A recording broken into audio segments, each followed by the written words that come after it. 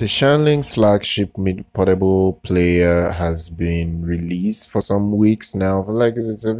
It's like almost a month now it's been released. But I remember I never covering it, so here it is today. So this is the new Shanling M30. It is a flagship, a very expensive DAP. It's priced at 3,600 US dollars.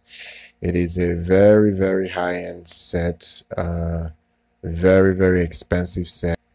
It's a set that you have to have massive amount of cash to be able to have, even though I don't understand why it's this expensive. It's a desktop streaming player. It's still a regular portable music player. I really wonder the kind of people that would take this outside and use it for long, because so many people that may buy this sort of player may just use it in-house to avoid the risk of damage and maybe losing it.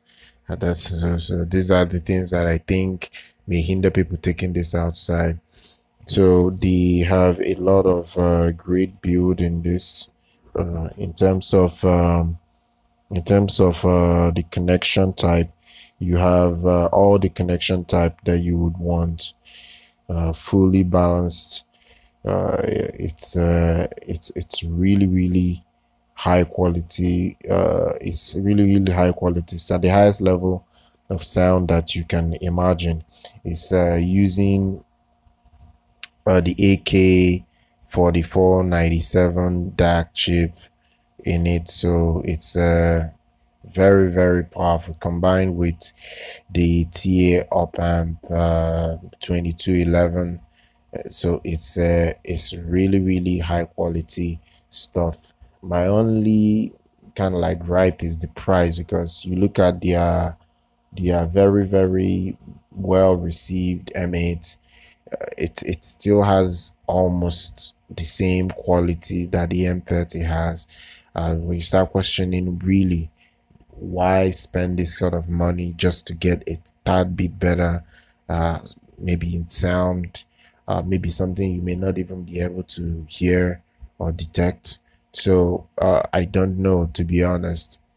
I really don't know, to be honest. So many people may go for this just to see whether there is more audio performance to be pulled out from their earphones. So I don't know. In terms of packaging, this thing really looks nice. It supports MQA. It's really good overall. It has Bluetooth support LDAC, coming with Bluetooth 4.1. It's powerful for the most part.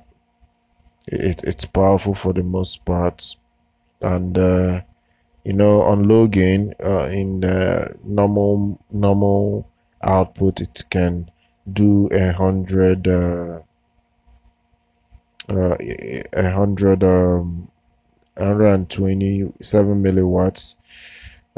It's on high gain, it can do 195 milliwatts.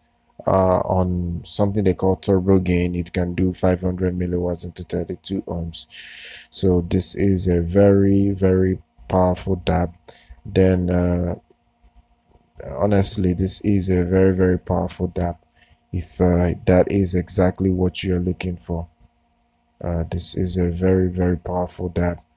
I really have nothing more to say about this, so you can just check out the product. I'll leave links to where you can check it out. It's really powerful. It's really powerful. Even in balanced mode, it can go up to 1500 milliwatts in balanced mode. So it's a very powerful unit if that is what you're looking for. So do subscribe to our channel, do like our content, follow our social media. I'm going to see you guys next time.